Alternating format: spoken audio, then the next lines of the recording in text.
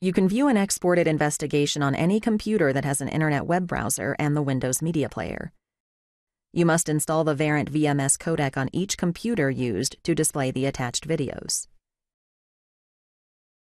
To view the investigation in Windows Explorer, navigate to the folder or disk where the investigation was exported. Double-click the HTML file to open the investigation report in a browser window. If Internet Explorer blocks the video files from opening, click Allow Blocked Content to let the videos run. Scroll down to view all the attachments for the investigation. To control playback of a video, use the playback controls at the bottom of each video window.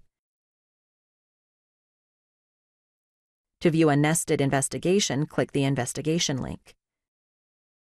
The investigation opens in a separate browser window and displays its own set of attachments and links which can be viewed and opened.